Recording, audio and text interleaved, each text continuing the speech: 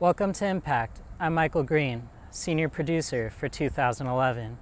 This special episode looks at Holocaust survival and preservation of testimony for future generations. Our first story is about my personal journey to understand Holocaust history through the eyes of my grandparents, Adele and Bernie Green. They survived one of the greatest atrocities in human history. Through the years, they only shared bits and pieces of their stories with family. That is, until now.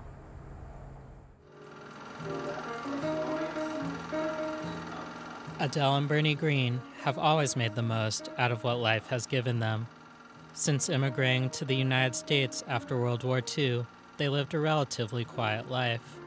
2 children, a modest home in the Bronx, and just enough money to make ends meet. Their situation mirrored that of many Jewish immigrants at the time, but the path that Adele and Bernie followed to the shores of America was anything but ordinary.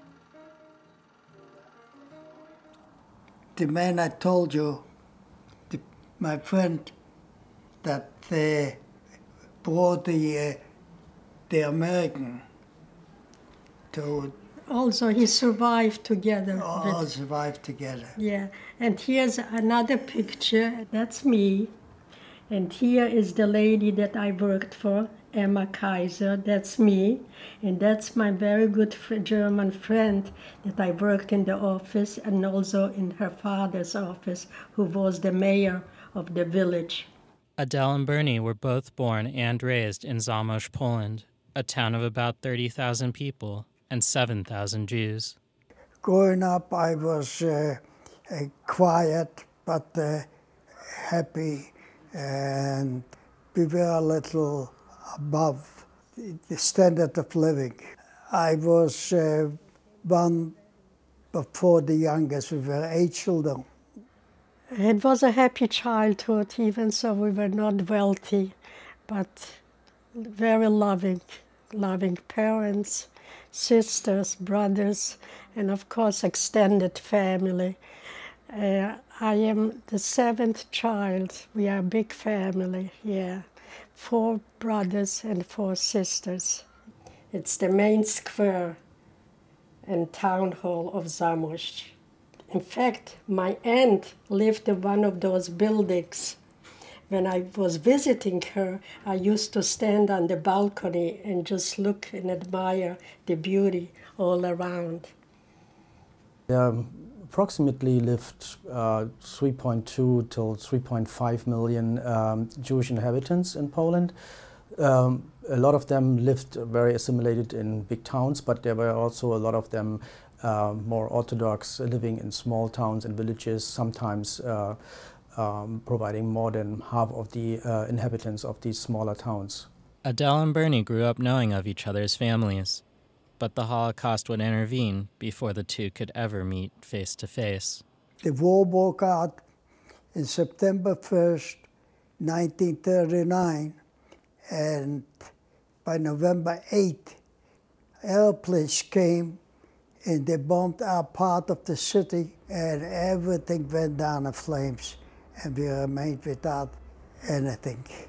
What the Germans did, they made a ghetto when they came in, and they called it an open ghetto. There was no fences, but we had to have identification, and they took us to work. You have a lot of localities which were so-called open ghettos, so there were no walls, no fences, but people were not allowed to move freely. And at a later stage in 1941, in most places then these ghettos were actually sealed.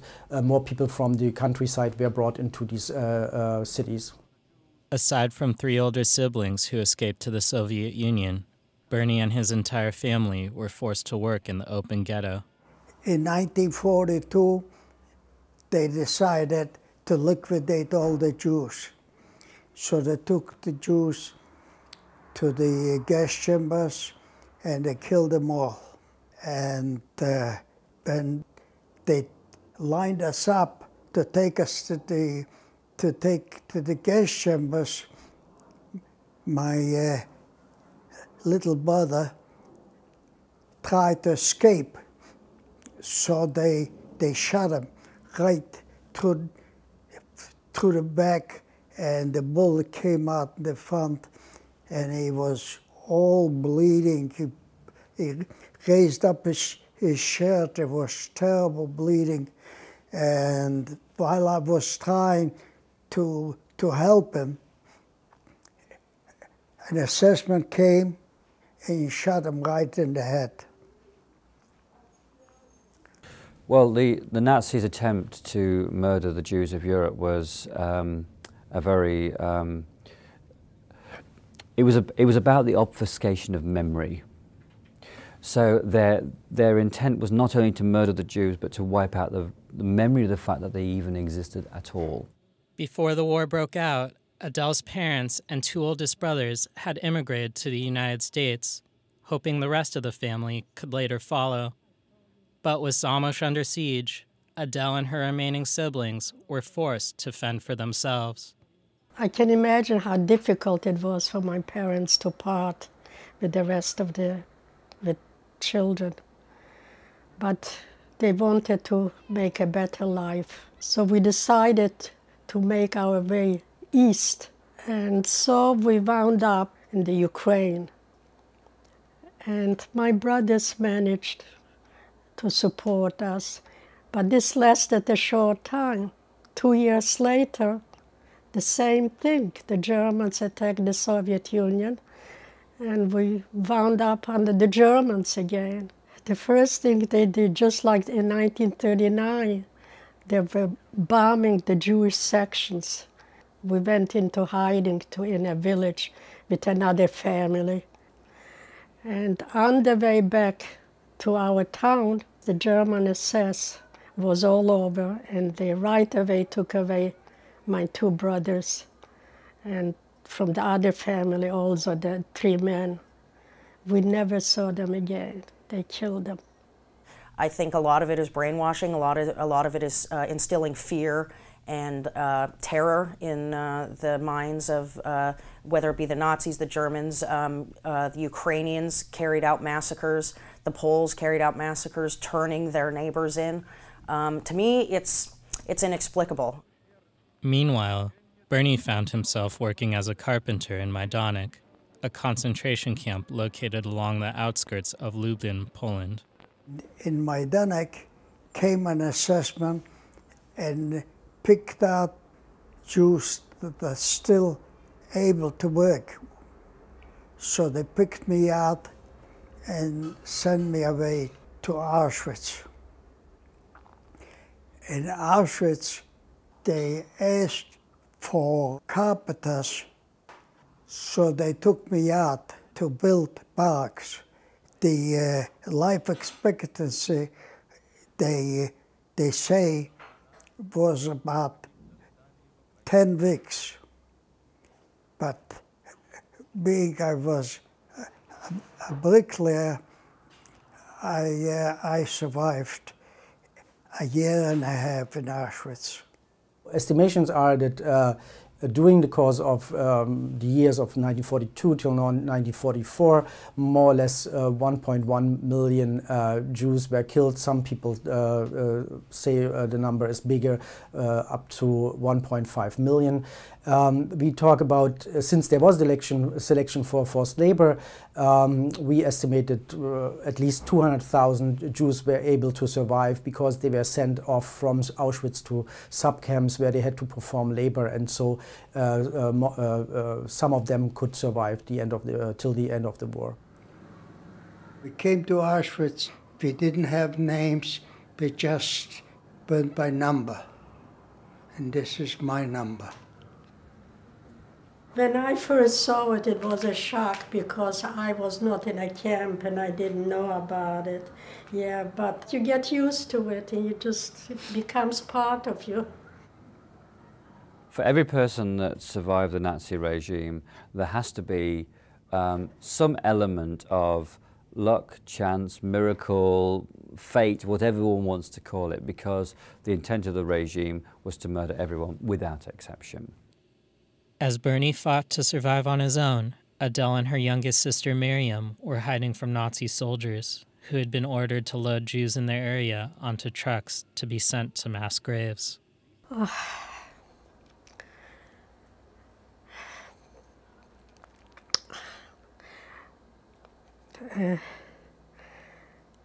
And people were screaming, yelling, shooting, all this. We had my sister. It seems they found my sister with a 1-year-old baby. And we heard her screaming, "Please save my baby." But no one did. We never saw my sister or her children again.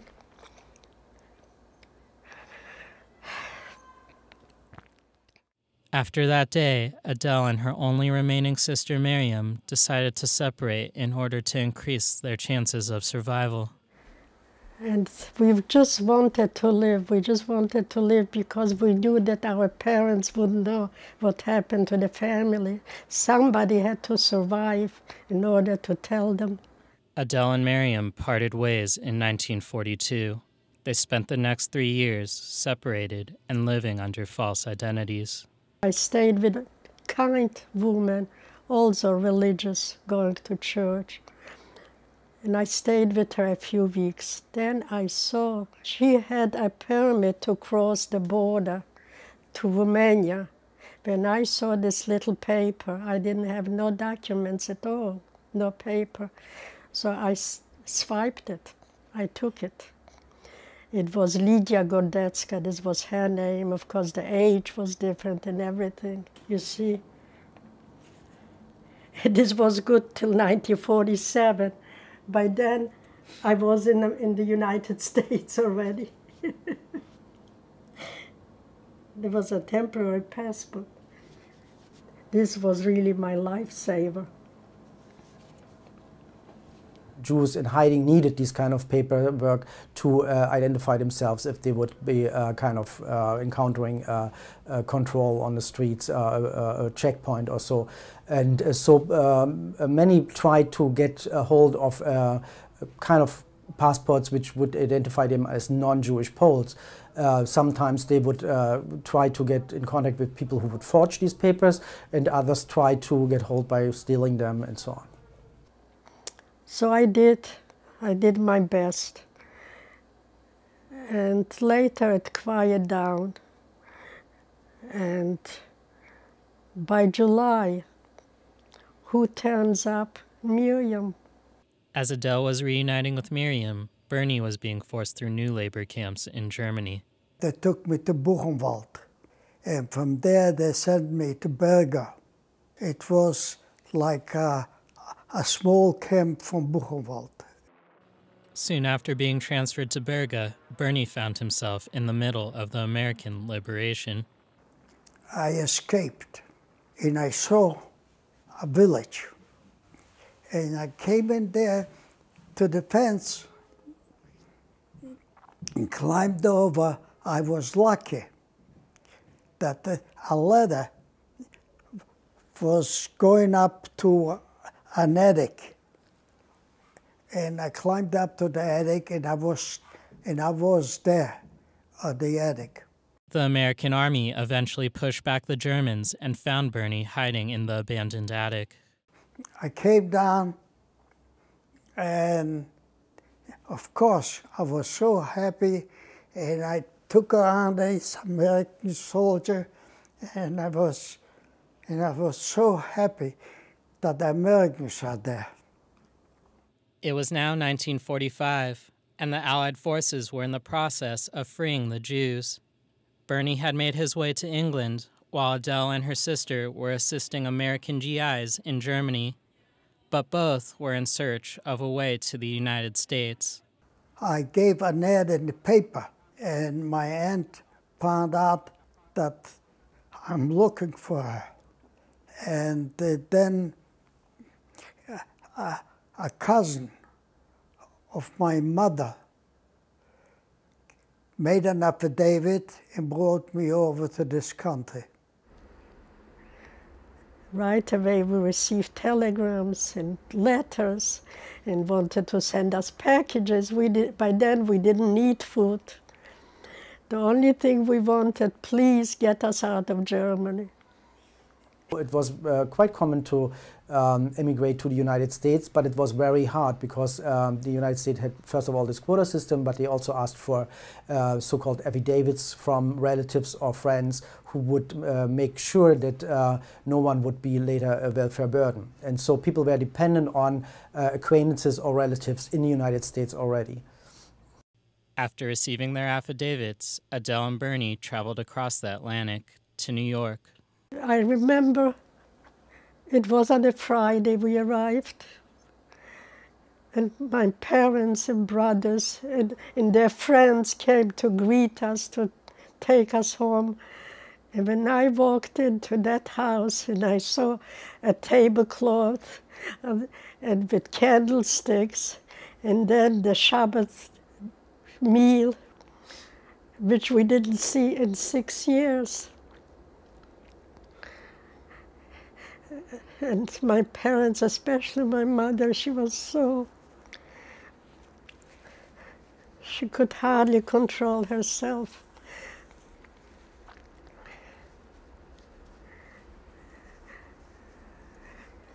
And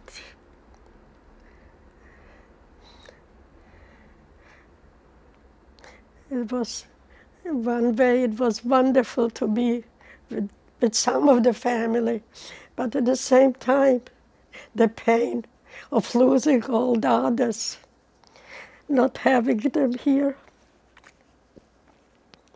was terrible. The consequences are very, very real. Psychological trauma and that goes with that, the sense of dislocation, the loss of family, the sense of living in a vacuum, living with guilt, living with uncertainty and fear and anxiety. And if anybody tells you that is not the case for Holocaust survivors, then they really do not understand what the reality of that experience was.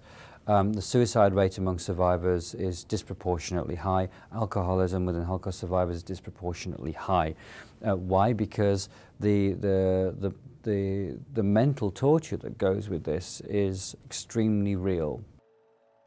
But a chance to ease the pain of the past came into Adele's life shortly after she began a job assisting other immigrants at the Hebrew Immigrant Aid Society.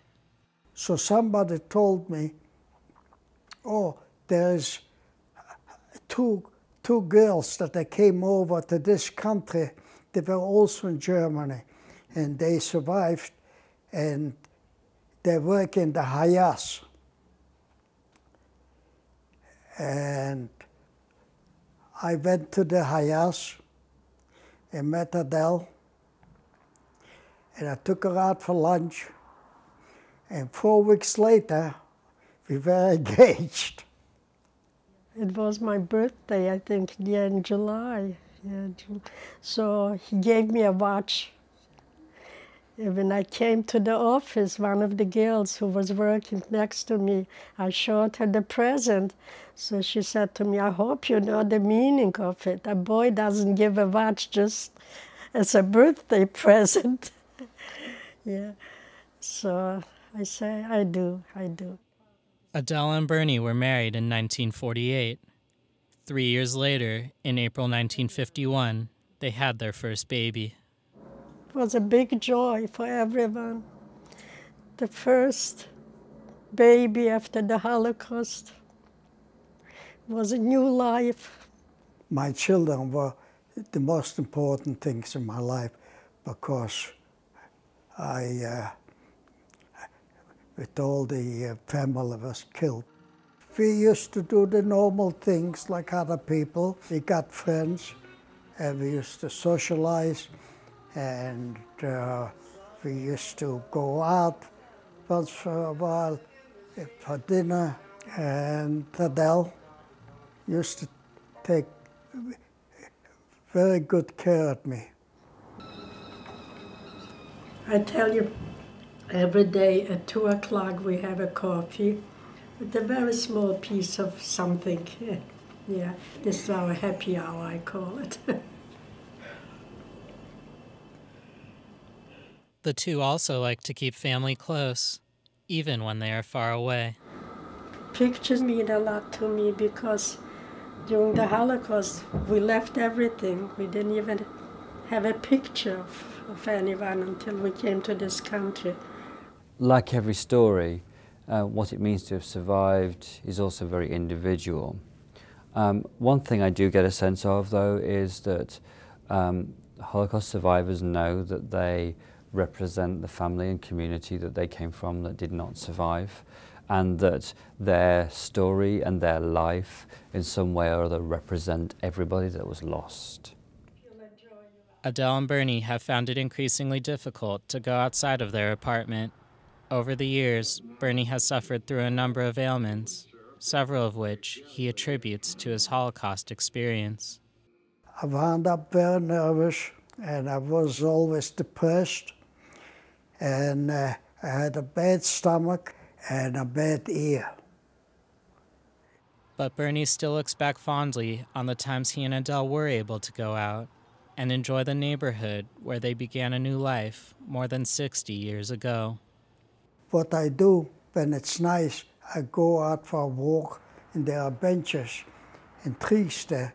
I go little by little, I walk with a cane to those benches, and I rest up, and then I walk as much as I can again, and sit rest and so on, until we go home for supper.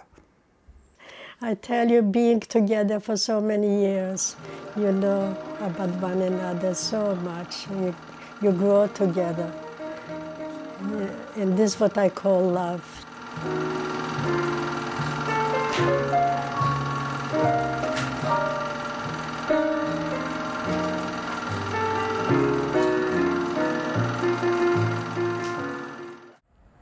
Personal stories that give us insight into our past can get lost over time.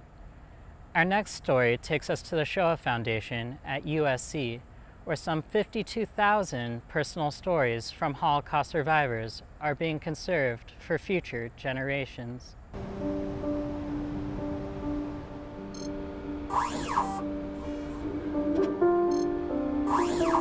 We're working with somebody's life story, and most of these people are not around anymore. And it really is our job to make sure these testimonies are around for future generations. There was a promise made that this archive will be preserved in perpetuity, and access to it will be provided in perpetuity. The testimonies in our archive capture more than 50,000 voices of people that went through some of the worst trauma that has been inflicted on other people in our history, I think. To understand the mission of the Shoah Foundation, it's important to consider where we started from. The foundation was started on the initiative of Steven Spielberg directly after he finished making the film Schindler's List. And we proceeded over the next 6 years or so to collect nearly 52,000 testimonies in 56 countries and in 32 languages around the world. We began a massive digitization project. We have over 215,000 of these tapes. If we have a fully productive day, everything works perfectly, we can process 360 tapes a day. And by process, what that means is a tape is loaded up into a machine here, it's played back real time into this computer. During that process, we collect metadata on it. We're looking at each frame of video, we're looking at the color levels and the luminance. So we're collecting data on every frame, and it's being put into a document. So one of the great challenges we had with our original tapes that we recorded, which was into a technology called Beta SP, the maximum life before you start seeing degradation is about 20 years. We started collecting our earliest testimonies in 1994, and so we realized several years ago that by 2014, we're going to start seeing degradation to these original master recordings of these interviews that we conducted. And so this format will really serve as a master for us into the future, so that whatever new formats we need to create, if the internet goes in a different direction or we create a technology that needs a different format, we will have this sort of already digital master. Right here is approximately, I would guess, about 10,000 tapes. In about a week or so, we're going to receive a new truck, the next batch of 15,000 tapes. If you think about it, we're going to swap 30,000 tapes. These tapes are scanned to Iron Mountain boyers. They're stored pretty much in a hole in a mountain. You literally can drive into the mountain, and it's an underground vault. This is a robotic arm and a scanner. Up here is a barcode scanner. It scans the tape so it can track it in the database. And it's got a gripper, and what it can do is it can grab tapes, slide up and down, and move tapes around to different areas of the robot. I had an advisor once who encouraged me to think about testimony as a gift to us. And I thought, what kind of gift is this difficult to receive? And I think that the gift of testimony is showing us not only the cruelty of one person to another, but also the resilience and the ability of humankind, our innate ability to heal.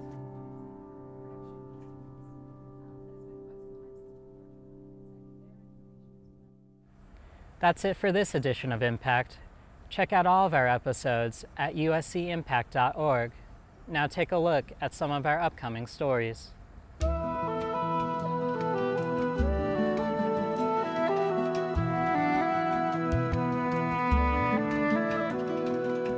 It could be, so I see a woman as a muhajjaba, I cringe. That's Islamophobia. Or you're driving along, you see a mosque, you cringe. That's Islamophobia. Or you hear that a mosque is going to be built. Oh my God, how can we be safe with these people around? That's Islamophobia.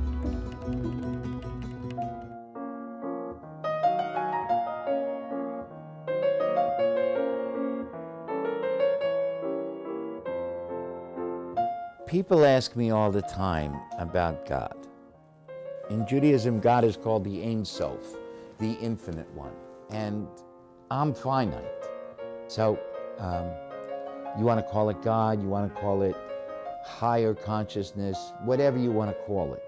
There has to be something higher than myself. Otherwise, my recovery is going to be based just in me.